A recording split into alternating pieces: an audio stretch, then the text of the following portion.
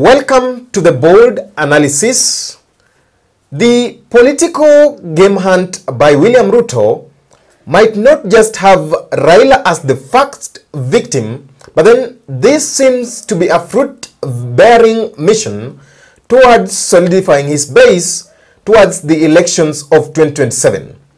And the latest victim to be swallowed by this is the ANC party leader, or the former ANC party leader, Musalia Mudavadi, who is the current Prime Cabinet Secretary.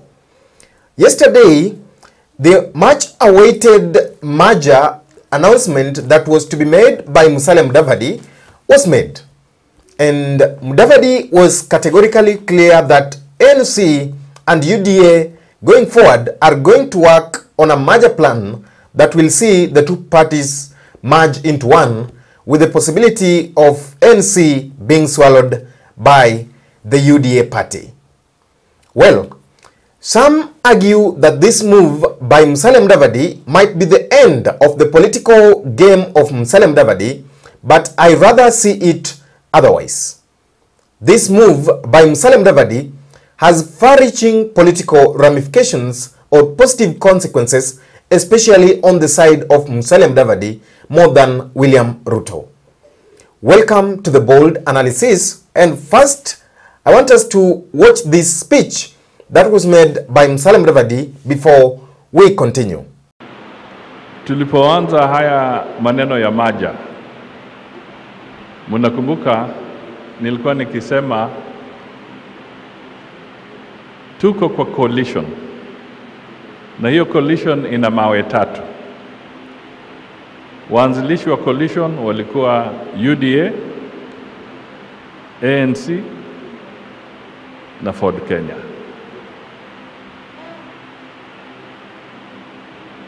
Na nikasema tukikaribia 2027, mazingara ya siasa ambayo yalikuweko 2022 yatakuwa yamebadilika tukifika 2027. Na sasa hata hatujafika 2027. Septemba ndio tunamaliza miaka miwili ya serikali hii. Haya mazingira yamebadilika tayari. Yamebadilika. It is not going to be the same. It is different. Kwa hivyo ni lazima tujipange tukiangalia tunaenda wapi kule mbele, because in 2027 the negotiating arrangement is different. It is not the same. It is different. That is how I want to really appeal to you as leaders as we go ahead. Let us support the president. Let us support the president. It's the right thing to do. It is also good for our country.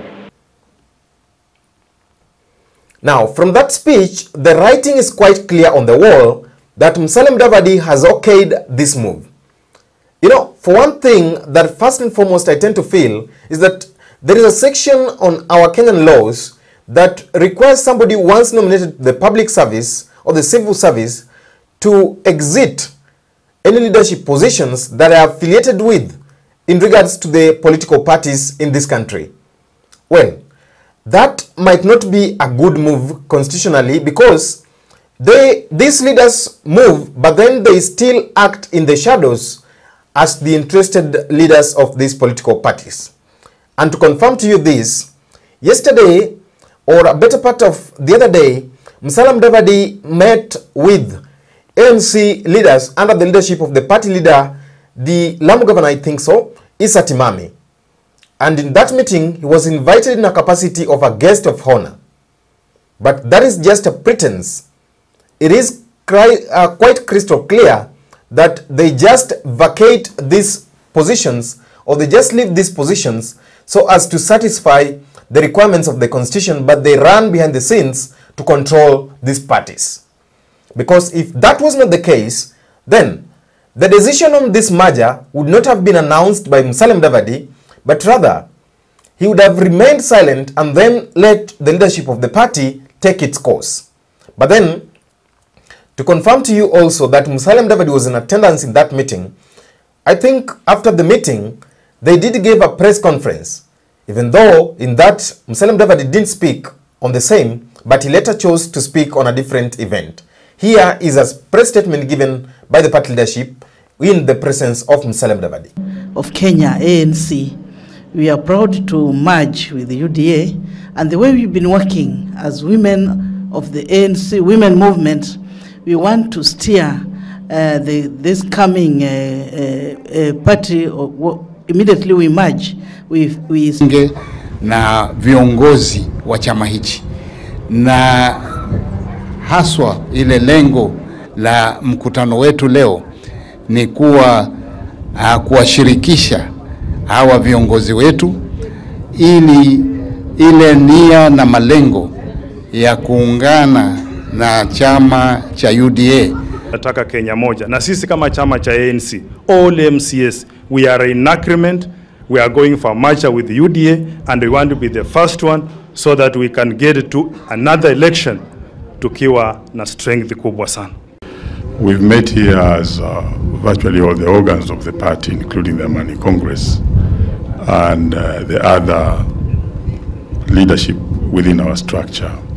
We've also met with all the elected officials of ANC party, including the MCAs and the members of parliament. And we are glad to be here. We also invited our former party leader, who is now the Prime Cabinet Secretary, to also come and say hi to this congregation. And we have had a great talk, but basically we are moving forward with the merger plans and arrangements between the ANC party and the UDA party. Why do some people tend to think that this move by Musalia Mudavadi will be the end of his political game? Whereas in my case, I tend to think that that might not be the end of Musalia Mudavadi, but well, just by the start of another political career and journey. And what are the benefits that William Ruto is said to benefit from this deal, and what is this deal going to have on the relationship between William Ruto and Rigathi Gachagua that is now clearly out, that is a dirtified relationship that will not work? This, of course, was confirmed by the interview that the Deputy President gave yesterday to some vernacular radio and TV stations from the Mount Kenya region. Well, that will come in another analysis. But then, let's look at some of the ways in which Musalia Mudavadi is said to benefit from this, or William Ruto is also said to benefit from this, but might not be a losing game in the end to Musalia Mudavadi. For one, if you follow the political career of William Ruto, he seems to be working on a pact of awarding loyalty. Even though after awarding that loyalty, it might fade, but then that is what he's been concentrating on. Even with the face of his first cabinet, and even the second one, for the people he reappointed, one thing stood out clearly, that for those who stood with him, he never let them out.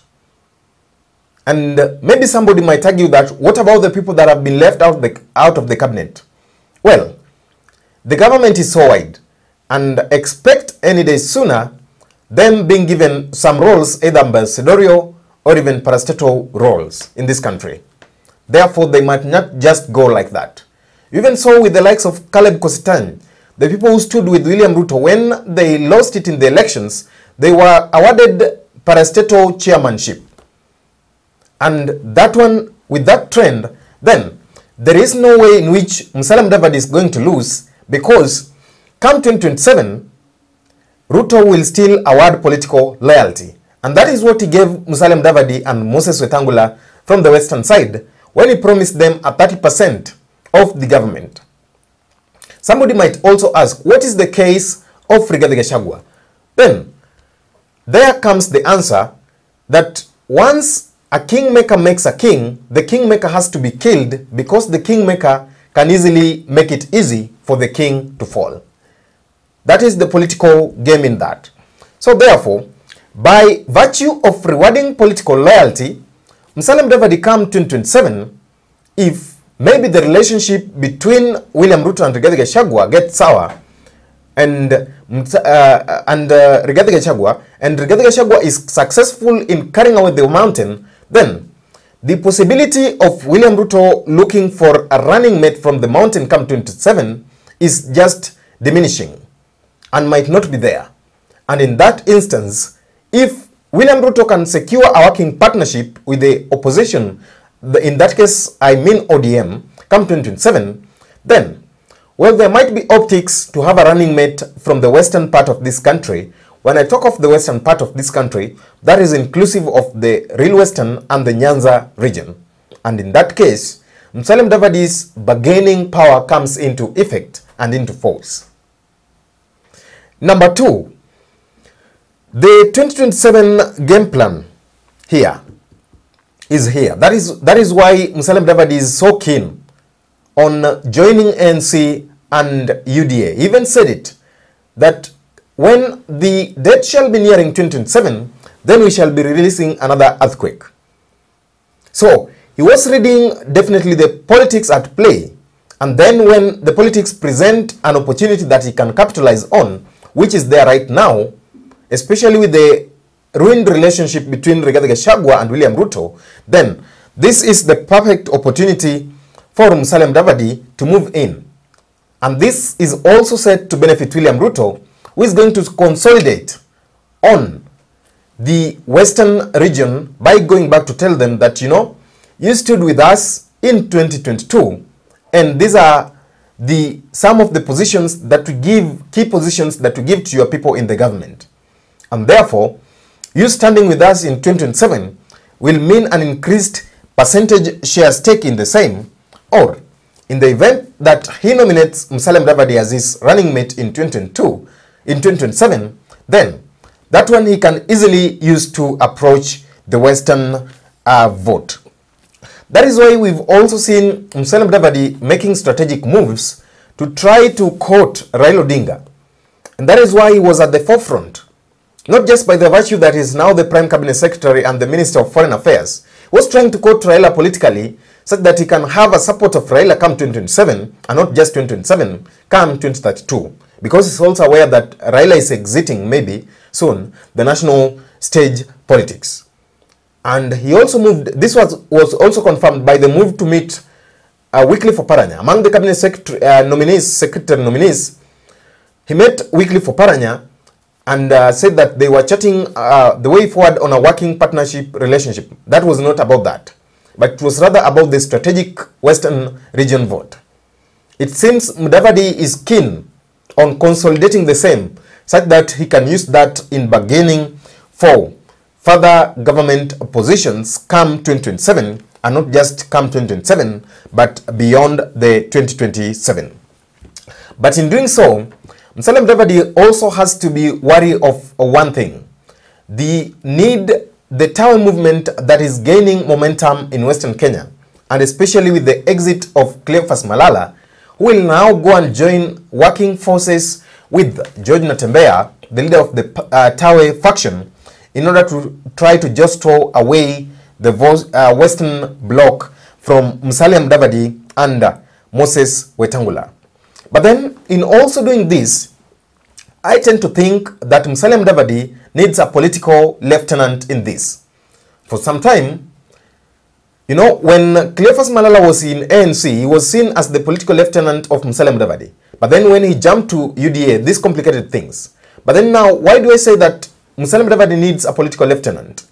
When he's concentrating on his ministerial duties, then he needs somebody to do the political dirty game work in the Western region, to try to convince them to run or support Musalia Mudavadi, who is now in government. Because as a Prime Cabinet Secretary, or as a minister, or as a cabinet in this government, he might not find it easy going to do the donkey's work in the Western region. So therefore, he needs somebody as fierce as George Natembeya to speak for him, to vote for him, to vote for his support, such that what he will remain with come 2027 is just to go and convince the people when that work has already been done.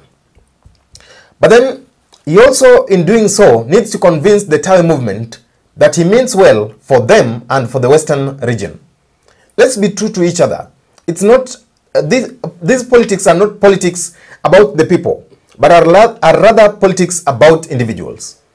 There are things that they set to gain as individuals, but the people do not set to gain. But then they approach the people and doing them that once you give us this, then you are set to benefit in this way. Number 3, you know that the merger will now move forward or will now proceed. Because sometimes back, something seems clearly that one Malala Cleophas was a kind of hindrance force to the merger when he was the Secretary General of UDA. Because Cleophas Malala knew one thing: ANC joining UDA would make him politically useless.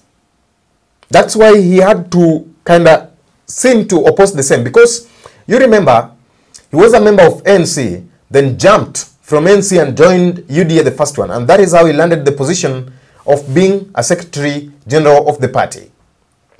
Therefore, having been the Secretary General of the party, and then he saw the likes of Musalia Mudavadi come behind him and get so powerful positions in government than the ones he got, then by extension Musalia Mudavadi joining UDA together with the ANC would mean that the political relevance of Cleophas Malala would be useless in that case. Now that Cleophas Malala is out of the way, then I think that is what has now necessitated the need to revisit the merger plan. The 4th reason as to why Musalia Mudavadi is not set to lose from this, you know, the move was part of a wider political script or scheme by William Ruto to calm the internal party fire wrangles that are currently in the UDA party. And in the event that Rigathi Gachagua takes the much talked or hyped exodus from UDA, I know some people will now start arguing that there is no way he's going to leave UDA. He can still remain as a party member of UDA, but then he has a different ideologies that he subscribes to.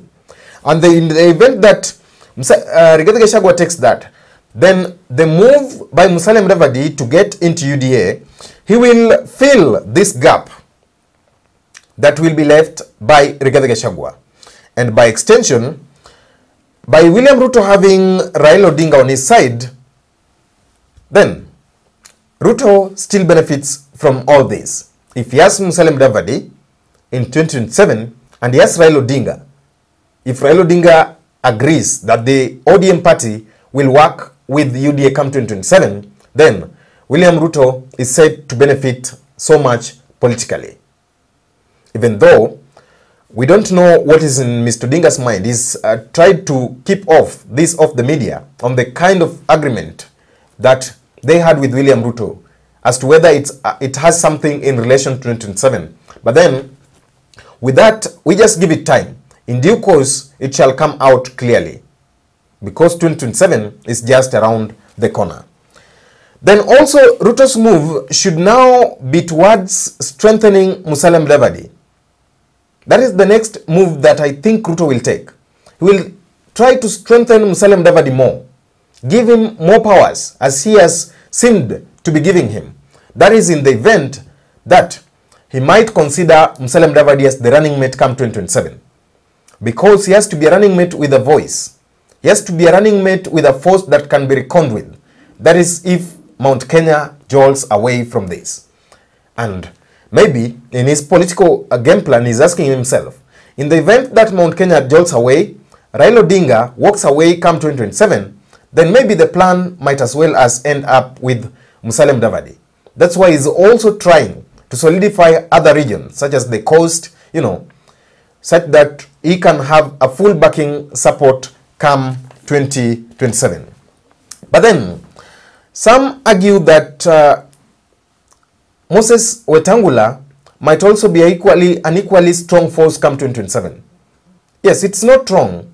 But then, I tend to feel that the extension to give Moses Wetangula the speaker seat in the National Assembly doesn't give him much space to to do the politics. If you want to observe this by the decision that Uhuru Kenyatta gave to Justin Muturi as the Speaker of the National Assembly in the previous government. Then when Justin Muturi chanted the way towards Ruto's side, he thought he would have much political force to reckon with. But then when he went on the ground, he found out that the times he spent on the Speaker's chambers consumed much of his political career. Therefore, going back to the people would mean that he had to do a lot of work in order to be convincing to the people. That is the situation that presents itself with Moses Wetangula. So, even though some people argue that Moses Wetangula in terms of geopolitics could be more Luya than Musalia Mudavadi, because if you look at Bungoma, it is in the heart of Western region, and Vihiga, it's kind of way towards the area of Nyanza region. That marks the end of our analysis. Thank you for watching.